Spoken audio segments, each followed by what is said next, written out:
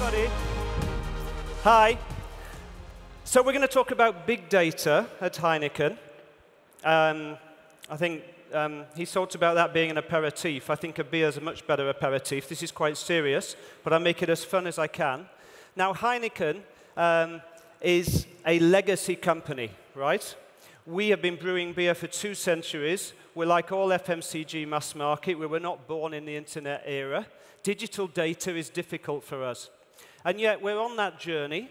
And our mantra for the last 2 years is marketing in a mobile-first world. Now, what does mobile-first mean? You're all at the Web Summit, you all know, but I want to share this fascinating fact with you, which I love, to explain to people why mobile is important. This is actually a study done by BCG at the end of 2015. So it's quite old. And 38% of people globally said they would rather give up sex for a year than give up their mobile phone. Now that means that mobile really is first, right? But what does that mean for Heineken? You can't drink beer online, and I don't think you will be able to soon. You can buy beer online, but it's still 1% only of the global market that's sold via e-commerce. Now we're doing tons on that. I don't talk about it today, because the real burning platform is our communication. We spend over $1 billion a year on marketing media and sponsorships to get our brand building going. And that is where we need to change. So we've been doing this marketing in a mobile first for the last couple of years, and we've been working a lot getting our advertising off TV, primarily, and into mobile, and then getting the copyright to work on mobile. That was the topic last year in the talk here, and also many talks I've given, and we feel that we're doing quite well. So what's the next key focus area for Heineken in data-driven marketing? And this is another chart I love. Actually, when I see my kids, this is what I see, and I don't like it. But it's a good intro to the next section, which is there's one advantage of people being slaves to their mobiles. When they're in a bar drinking beer, they're also with their mobiles, so we can communicate with them. And that's a bit of an intro of what we want to do.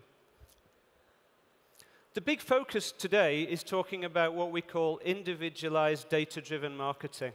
It's a big mouthful, so we shorten that to IDDM. And essentially, it's about getting more personalized and relevant communications to beer buyers, right? To consumers. Sounds easy, but it isn't. And I'll take you through the different things that we're doing to try and achieve this now. First of all, what are our objectives? And there's some key words in here.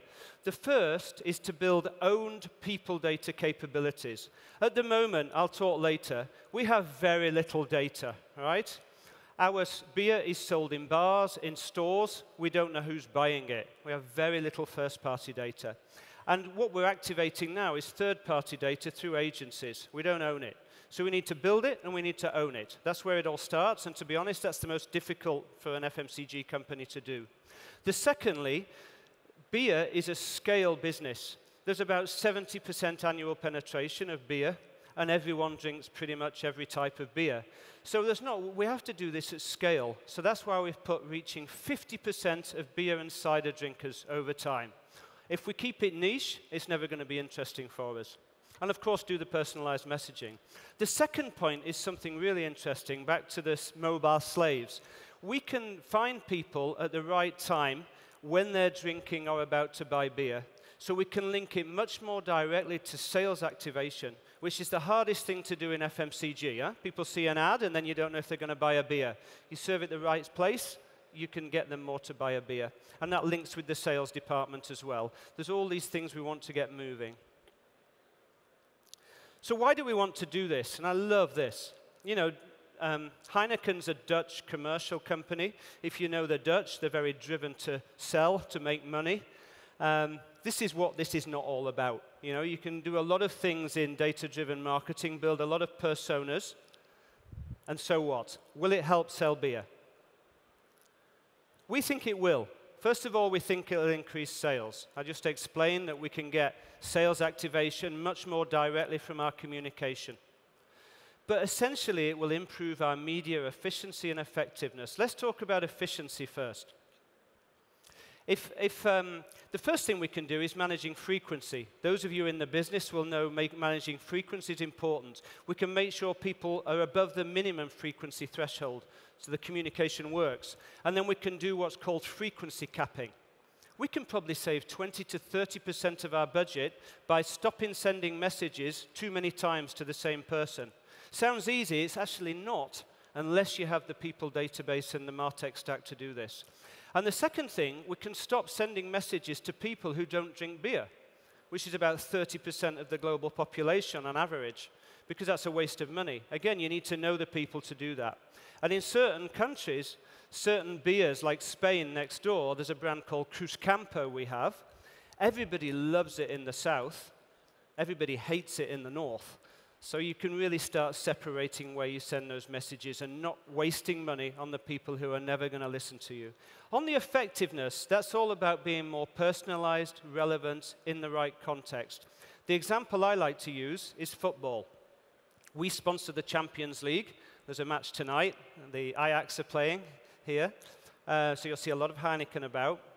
And most guys, let's say, and I say guys, nothing against the ladies, but I say guys because this is what they're into, football, and we target that. And most of them have a team that they support. If we can get that team on the first frame of our video, as people are scrolling down their Facebook page, and they see their team, they're more likely to stop that hyperactive thumb and engage with the video and watch it. So it's going to be much more effective than a generic ad. That's the idea. But we need to know the team they support to do that, and we need the people database. The third area is something really exciting. We work with big media agencies like everybody. In the old days of TV and big outdoor, scale was everything. You needed the deals, the volume to get the deals. You needed to get the placements, the relationships.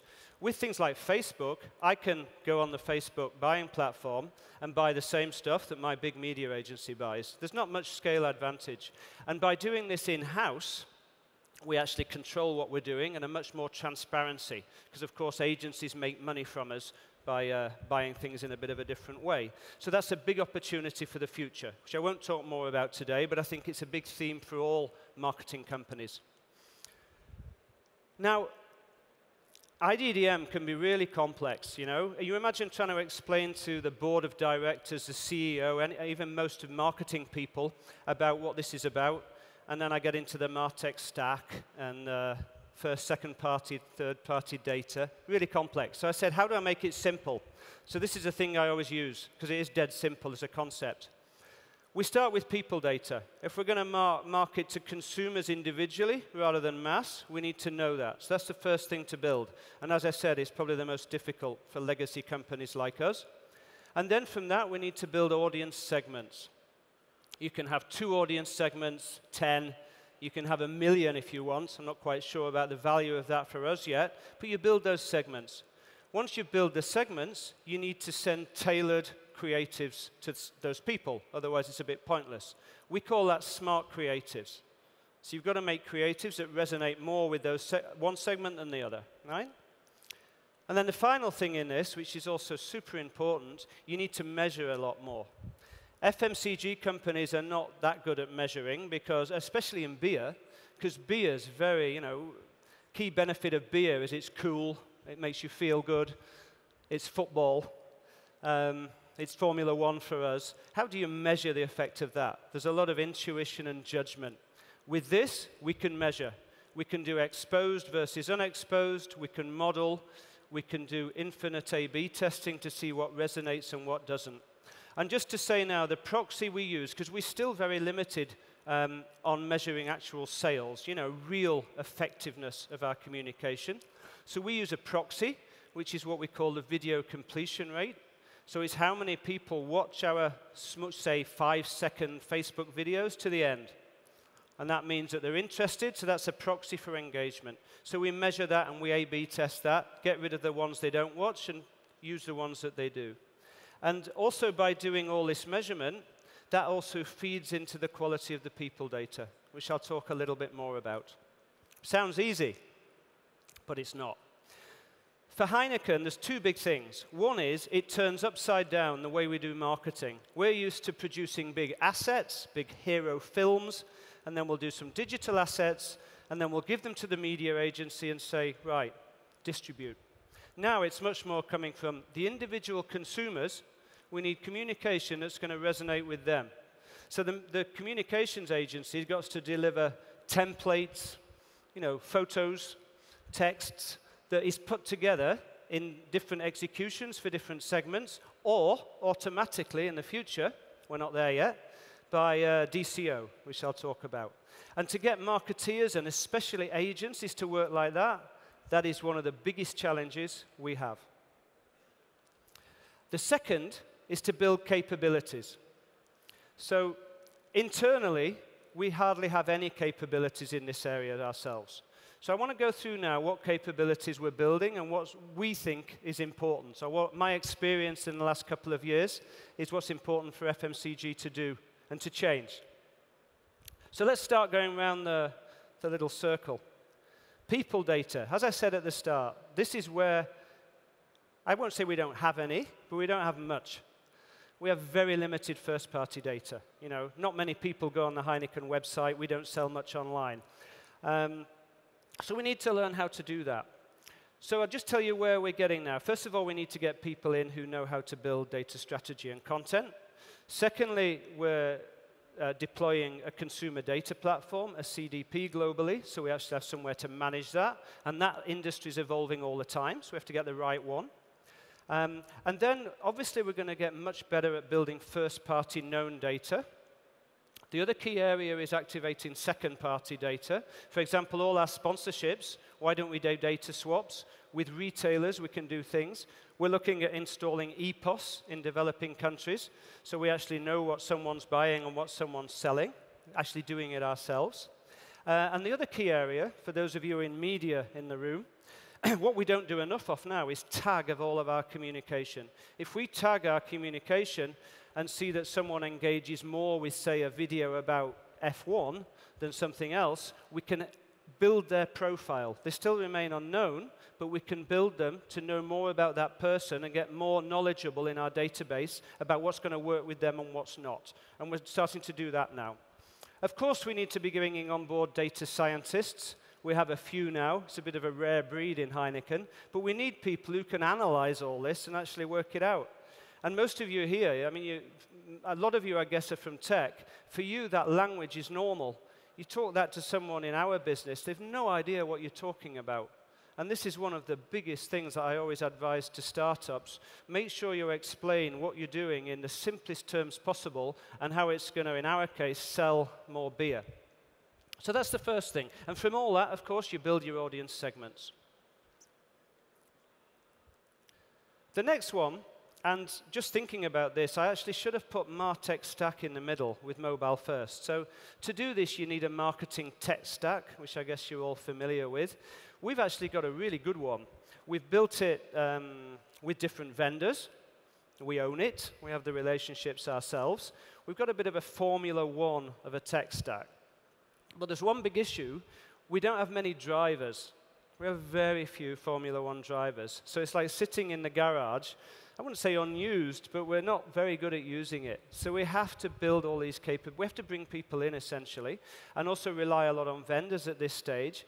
But we need to bring these capabilities internally. On smart creatives, I mentioned it.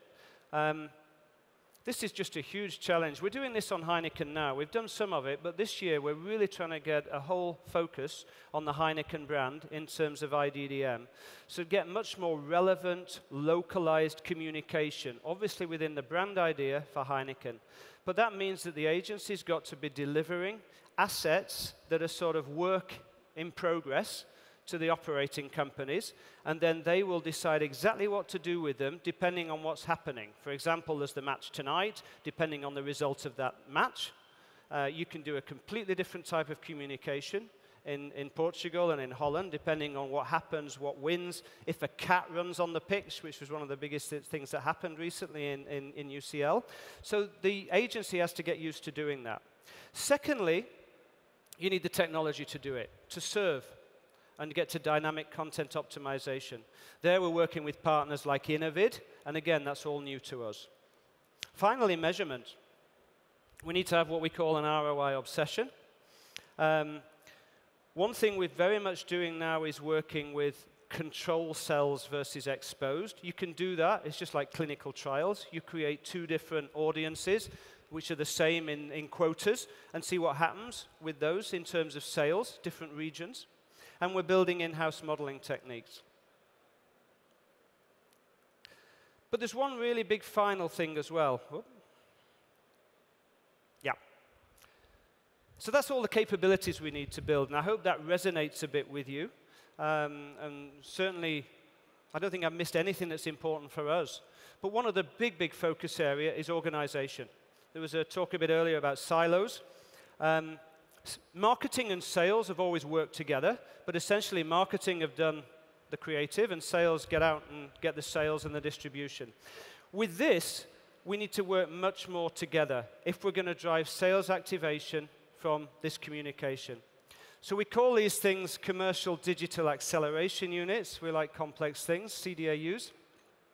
And essentially, it's bringing together marketing, sales, and then all the enabling. So the data insights, CMI, data technology, e-commerce, of course, because we're doing a lot of that, even though it's small. Brings them all together in one unit, not necessarily changing the organizational structure.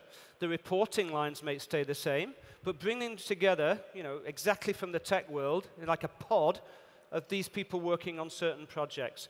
Because that's the only way that you'll get, for example, if you're in a bar and we know that someone's at work because they're there 5 days a week, we can offer them a Heineken 00.